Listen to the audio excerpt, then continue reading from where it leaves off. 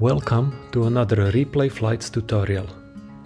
This time I will analyze my paragliding flight and compare it to other pilots to try to figure out why my flying sucks so bad every time I go flying from Saint-Hilaire. Like this disaster of a flight 2 weeks ago. I thought it was going to be an epic day, and it was. A couple of pilots flew huge triangles that day. Let me load the flights from Michael Sommerauer and Michel Cervelin for comparison. So I took a day off from work, took the first bus from Grenoble at 10 AM. I put on my warmest down jacket, even the down pants, and it was ridiculous because I spent all day around 1000 meters high and never really got much higher than that.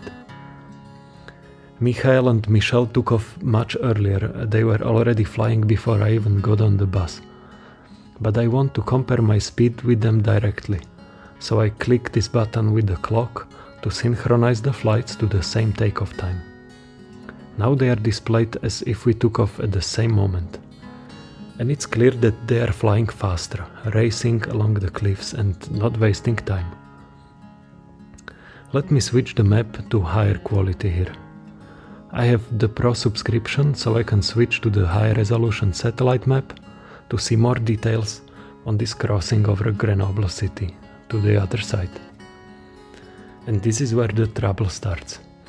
I thought I came here too late. You can see that the east-facing cliffs are starting to be in a bit of a shade already.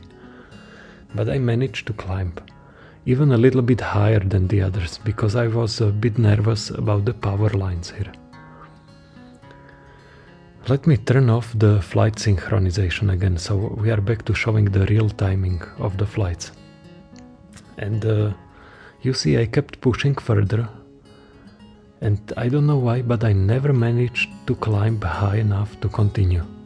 Although now I see that I was thermaling in pretty much the same places. But here's an interesting thing. See how in this spot on the blue track this thermal is drifting in one direction and then makes like a 90-degree turn and drifts in another direction. And it's the exact same altitude where I lost my thermal here. So maybe I should have preserved and kept looking for the core.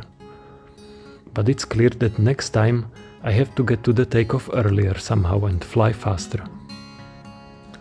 Let's look at the historically best flights from Saint-Hilaire to see how fast they were flying and when did they take off.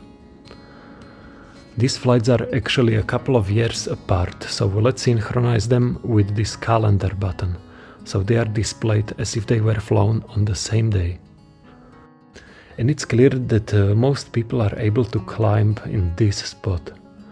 Let's check the thermal layer for spring thermals in the morning. And yeah, this is the biggest hotspot here. Also, this area is the next one that looks promising. So I guess I just should be more patient there next time. Congratulations to Michael and Michel to their epic flights, and thanks for giving me the permission to use their track logs. Also thank you to everyone who got a Pro subscription. It's $5 a month, you get the high resolution maps. You can make scenes like this one that include more than 5 pilots, and also a convenient recording button.